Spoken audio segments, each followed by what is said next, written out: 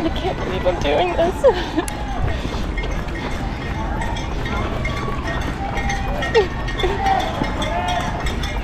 I can't breathe when I cry. Tomorrow is my last qualifying race for a guaranteed entry into the marathon for next year. I did it. I'm officially a New York City Marathon qualifier for 2023. It's one of my biggest fears, especially thinking about November and the marathon. Whatever happens, happens, but who knows, maybe something will happen and I can't run the full marathon. So in the next couple days, you'll be seeing me run the New York City Marathon. My very first marathon. I can't believe the day's almost here. I've been working for this moment for so long that it felt like it was never gonna happen. And no lie, there definitely were times during training when I questioned if this is something that I really want to do anymore, because everything I had going on was feeling too much, and you saw that, and you were right there with me through that. 85 degrees. It was kind of a rocky start. One of the honey stingers flavor isn't like sitting well with my stomach. I wish that would have gone better. I'm not enjoying this. My feet hurt, my legs hurt, but I'm exhausted. Sometimes you can just train and train and train and you just forget that it's all gonna end one day. And that day is in 2 days. Today's Friday, and my family is actually here, which is so awesome. I saw them last night. I haven't seen them since Christmas. They flew out here from Oregon. So I'm gonna meet up with them now in just a little bit to go to the expo, which if you didn't know is like this big New York Roadrunner event where you go and pick up your running bib, which is your race number, and then there's lots of merch there. It's a way to start getting pumped up for the big day. Breathe. I feel like a little nervous. Can you pick up on that? Do you feel that too? A lot of preparation and a lot of waiting and waiting and waiting. But we have a lot we're gonna go through together in the next few days, so get ready. It's so crazy to think that I was here a year ago, volunteering, thinking about how things are gonna be at this moment. My family's already there too, so I gotta get a move on.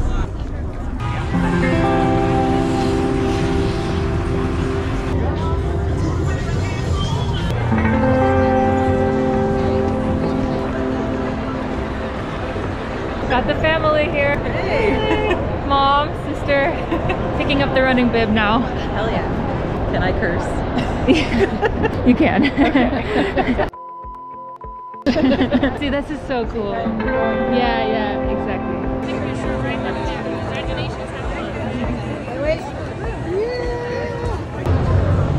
Crazy. How do you feel? I'm feeling good. I'm ready for this race. Ready to race. Ready to go. We're finding merch. What should we get?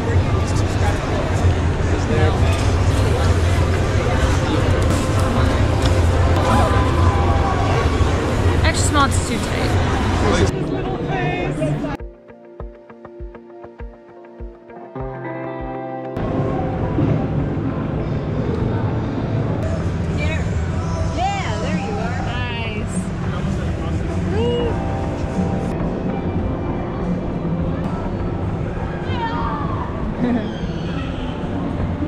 Yay! Okay, cool. I'm done. I'm going to a team breakfast for the team ABTA. They invited me and I thought it was really cool. And I'm bringing my sister with me. Thank goodness. I usually go to these things by myself. And I don't know if anyone there knows each other, you know? So I don't know if like I'll be someone that's left out because I just was fundraising for them. I wasn't like training with them. I think I should mention, we raised over $10,000. The ABTA is dedicated to brain tumor research, education, support for caregivers and patients navigating a very difficult diagnosis. Like, I really thank you from the bottom of my heart for believing in a cause that I really believe in. I just have so much gratitude. I think when it'll sink in like mile 23, I'm like, ah. I will be crying. Let's go.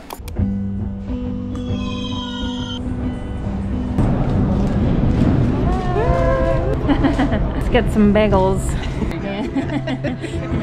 You have nice hands. Look at all of this. I don't know about that. I hope you can just know how thankful I am for everyone who donated and shared about my fundraiser for the ABTA. It just was so great to meet with the team and the people who work for the organization, and just some amazing people doing amazing things, and it's just so cool that they let me be a part of it even though I'm not like technically on their team. But I'll represent Team ABTA any day. I know the fundraiser has now come to a close. Yeah, I'm just really thankful. I feel like we've done some really cool things together as a community, and I really can't wait to see what we do next. My sister and my family went to a Broadway show, and so I'm here trying to figure my shit out. It was a challenge to get everything ready for race day while remembering I have to continue hydrating and eating certain foods at certain times to properly fuel, and it was just a lot to juggle. On top of all that, the nerves were starting to settle in, and I started to feel a little self-conscious about how much slower I am than all the other runners that will be there. I've always wanted to be like them, flying through the course, when in reality I'm just lucky if I don't trip and fall on my face. These little nagging voices were non-stop the day before the race. It's 6:30 and I'm just probably gonna take a shower after this and knock out. I have a 4:30 a.m. wake up call tomorrow, so my bus tomorrow it leaves at 6 from the Midtown Library, so I'm gonna be at the Village or the waiting area for probably around 4.5 hours. We're in the city. This is not me. This is outside. This better not be happening all night. Feeling much more relaxed. It's only 7 o'clock and I'm just like winding down. It's nice. Oh shoot, I forgot to put my food in the fridge. Well, I brought like my honey and tea and cinnamon. And then another bowl of rice and potatoes. And then like all of my oatmeal.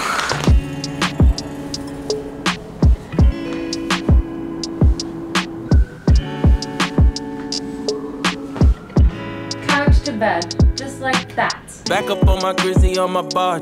Yeah, yeah. Ask me how I'm doing awesome. Yeah, yeah. Fake energy, that's where you lost him. If you come around this time, it costs you. Yeah, yeah. I can't trust nobody, no, we all fucked up. I don't trust nobody, only God I trust. Over traumatized, so the squad might bust. Probably get your body, then the squad locked up. It's kind of fun to be somewhere that's not my house. We're like in the middle of the city too.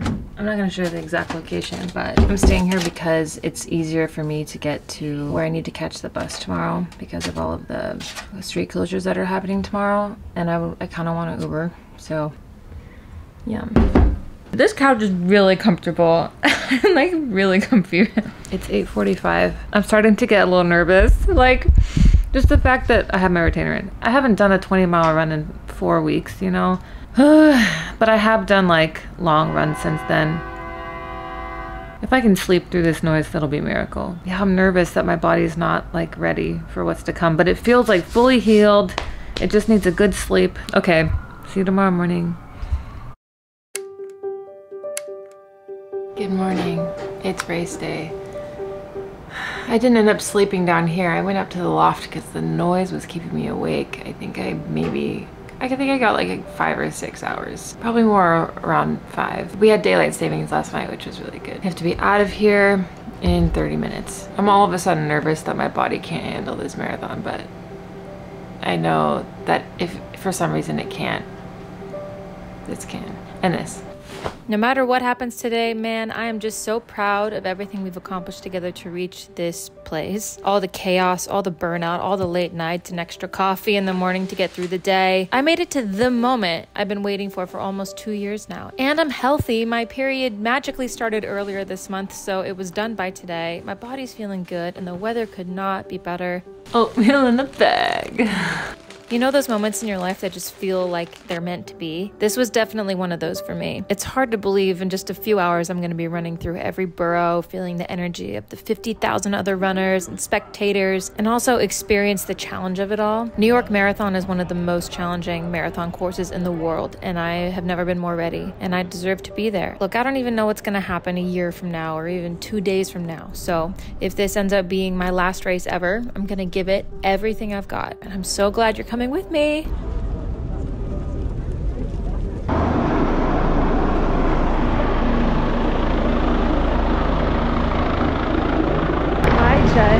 Right now I'm walking to the waiting area because it's like 8 o'clock now? And I don't start until 11:30, so I have a ton of time just to kind of collect myself. But I just met someone who watches my videos. Hey, Christy, if you watch this, you're awesome. Good luck. I hope you have a good race.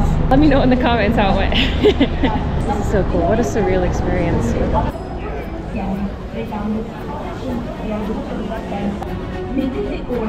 The middle banner on the bib indicates your wave, start color, and corral letters. One of the best days of my life, I think. Chiuderanno tra meno di 10 minuti. Siete degnati di completare il recinto assegnato adesso. Assicuratevi che il vostro numero di entrate nel recinto di partenza.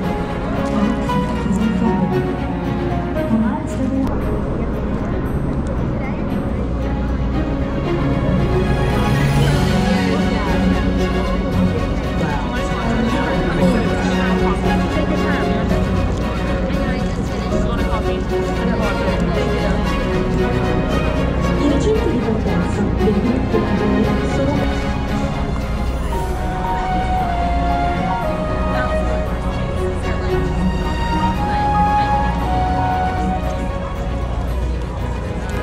vostro numero di gara ufficiale sia visibile quando entrate nel recinto di partenza. Al centro del percorso. It's hard to believe that 2 years of preparation has like led to today. It's hard for it to sink in a little bit. I saw walking by the bathrooms, not these ones, but the apartment guy on TikTok who's like, hey, how much you pay for rent in New York City? Can I see your apartment? I saw him.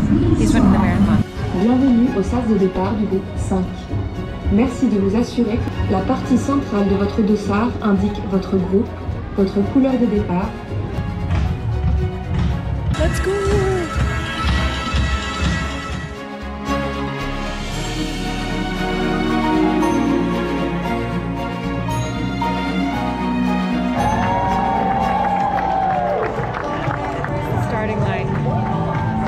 How many folks out there running New York City for the first time this morning? We're the first time. Oh my goodness.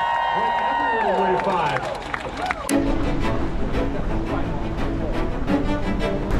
My Strava's like broken or something, but it says I was going like 8 minutes, like 40 seconds for my last mile, which is so much faster. It doesn't feel like it.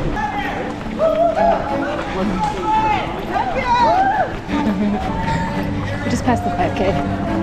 I think it was me going out too fast because now I'm back at my original pace. I hope that won't cost me in the end. We'll see. But yay, we're in Brooklyn.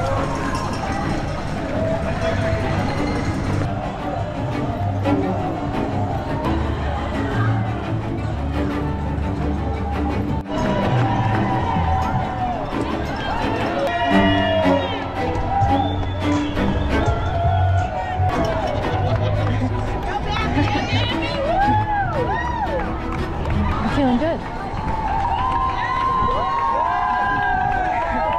I'm feeling good. I've like set my pace now. We're like almost at 7 miles in, I think. I'm gonna try and stick with this for the rest of the time, honestly. I'm just having fun. I'm barely paying attention to my stats anyways. This is insane, guys. All that time I sacrificed. Worth every minute.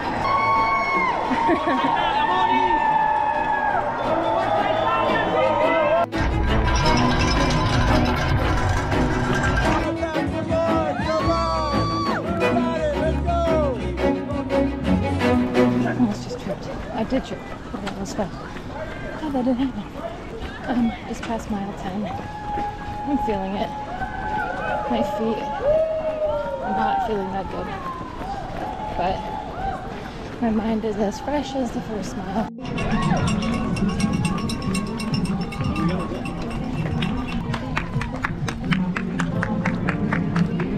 We're about to pass the halfway point. Mile 13. There we go.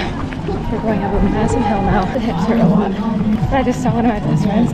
Just really helped. Thanks, Jules. Let's crush the second half.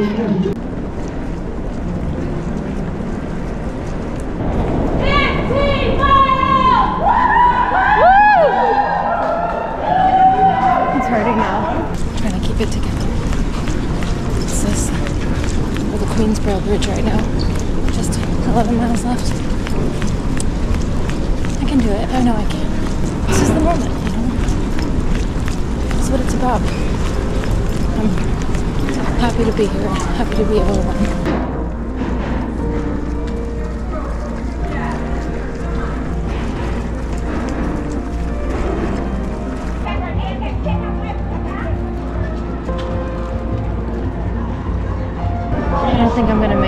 deal with 5 hours, but it's okay. It's fine. I saw my sister though. This is really hard.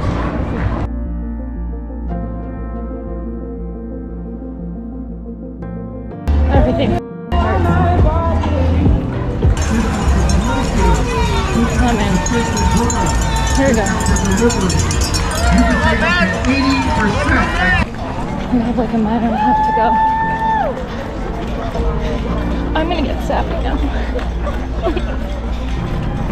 I can't believe I'm doing this.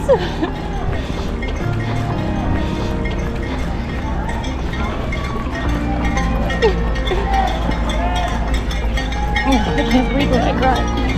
Okay. I'll see you after the finish line. Okay, believe me.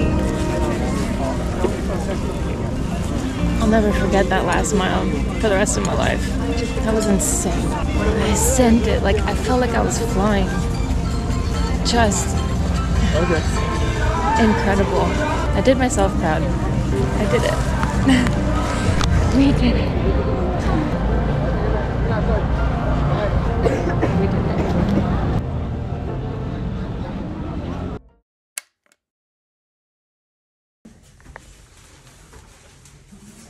You do it. You get those skills. Before picture. And Julie. We about to eat the beer. Yeah, don't look at the feet. Disregard the feet.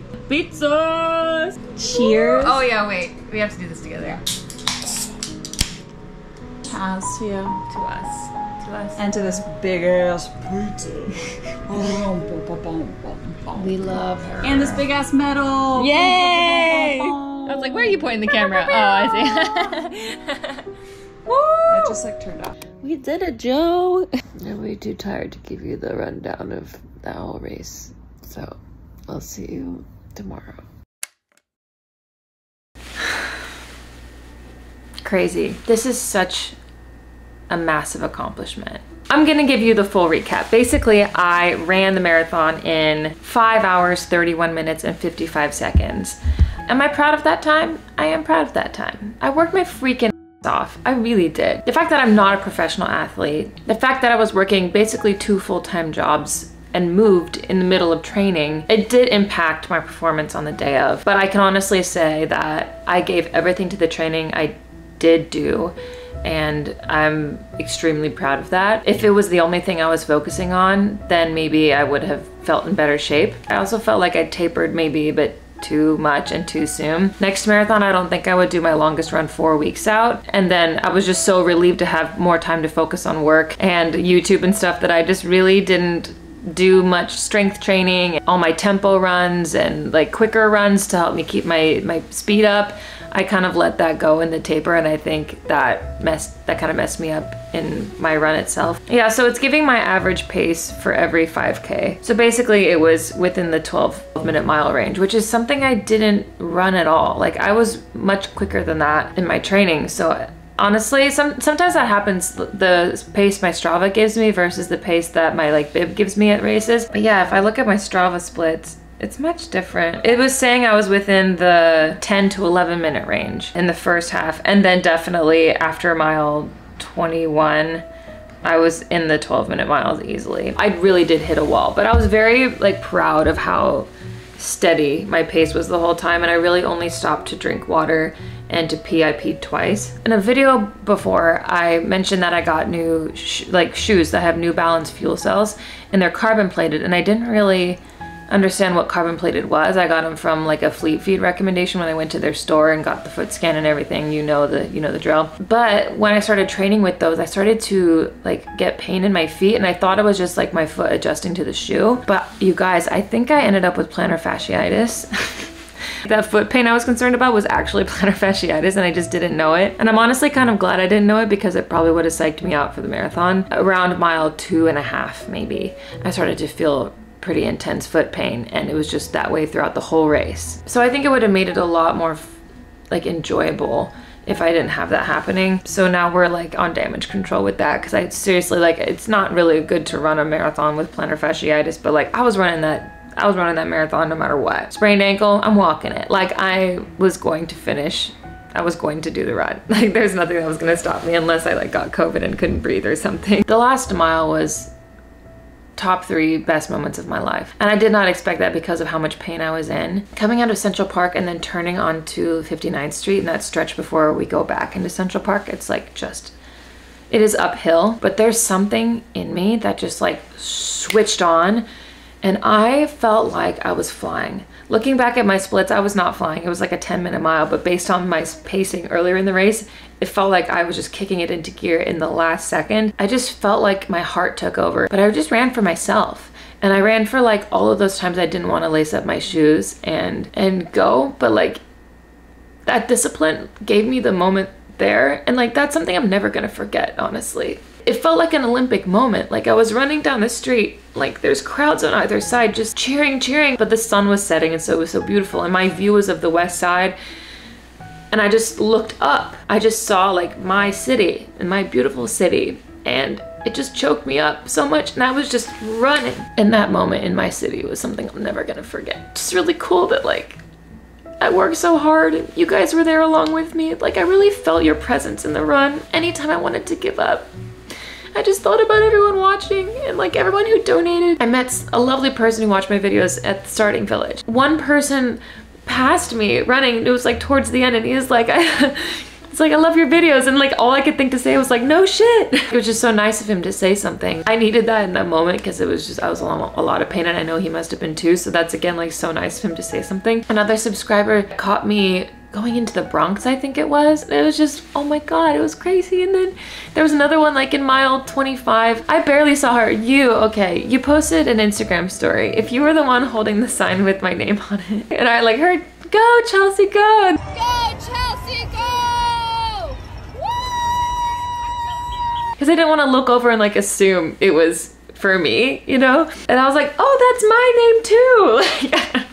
Like I didn't honestly know if you were there, if that sign was for me, but then I watched my Instagram stories later and she tagged me and it was, and that, I'm just like, I feel like such an idiot. I should have just like smiled and said thank you or waved or something, but I was just, honestly, I was delirious. And all I can think is like, this is the beginning, you know? But of course, like this whole time I've been saying, it's my first and last marathon. For now it is. I wasn't so happy with my time, but I also wasn't training to get a good time. I was just kind of training to finish and to survive. But I also learned that to get your name in the New York Times for running the marathon, you have to, like, there's a different cutoff each year. I thought it was 5 hours and I learned that like last week, but it turns out this year was like 4 hours and 36 minutes to get your name in the New York Times. So not next year, obviously I need a year, I think, just to find a new hobby, maybe give my body a little bit of a break and do the 9+1 again. And then 2025, go for another one and get my name in the New York Times. I'm so proud.